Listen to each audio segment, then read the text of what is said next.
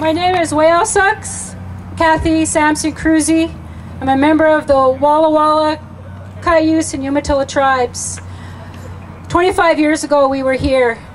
25 years from now we're going to be here again. 25 years further we're going to be here.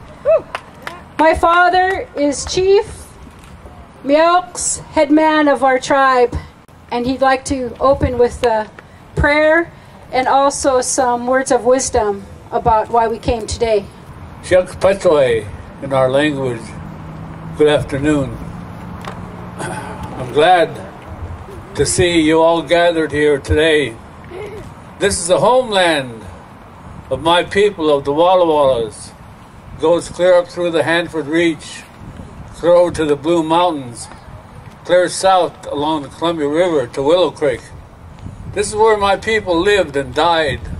My leader, Peo-Peo-Mox-Mox, whom I'm named after, my great-great-grandfather, gave up his life just a few miles from here on this side of Walla Walla. They murdered him. They took his life. When they did this, they totally dismembered my chief. They cut off his ears, cut off his hands, cut off his feet. They cut strips like this off his back.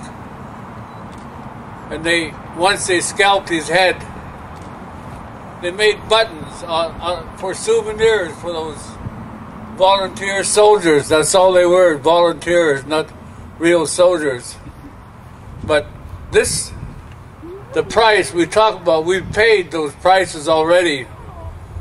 Years ago, this land was holy to my people.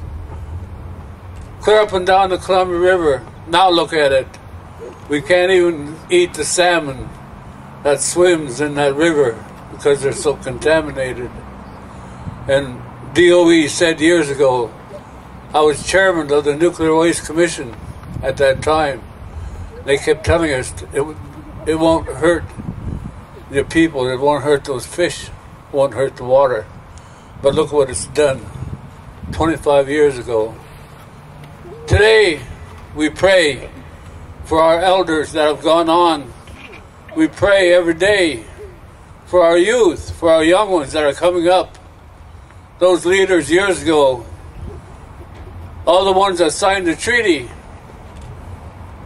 prayed 7 generations ahead. And this is what they did. They gave our leaders a medal like this, called a Peace Treaty Medal. This is a Jefferson Medal that was given to me. But I wonder whether it's worth it for what the price we had to give. We gave up 6.5 million acres that our people never owned. We said we'd be here to take care of it and protect it. But this hasn't happened that way. So today, Creator, we ask you to look into each one of your hearts, and your mind, your bodies, that you'll be safe from such harm that has happened to all of our people across this country. Cathy, I thank you. Aye.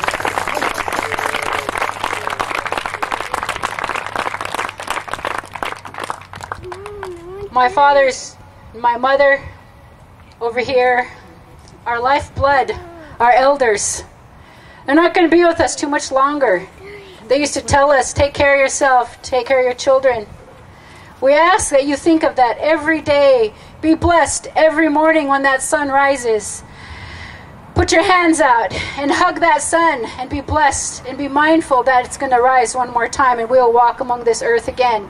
Be mindful that one day when we leave this earth, we'll have done good. And that's the most that we can say. Just in closing, I want to welcome you to the beautiful Walla Walla Valley. We don't know how many of our ancestors are buried here. We don't know how many have been dug up and taken over across the oceans, put in some type of mausoleum or sold off. But be mindful of this place. When I was arrested down at Jameson Park in Occupy, was really hard. And for those people that stood with us and those people who continue to stand with us across the world, I applaud you. I give you everything in my heart and soul to be strong. So in closing, we just really want to be thankful today. We always want to be mindful and know that these children climbing in these trees, they're going to be back here. They're just mischief little ones right now, wondering where they're going with Ola, their grandma, their Katza, their Pusha. But they're on this traveling trail. Hi, Katsiaya. Raise your hand like this. Don't clap. Raise your hand. When you raise your hand like this, you're praying. You're having the Creator hear those words, and they're taking them to that world. Hi, Katsiaya.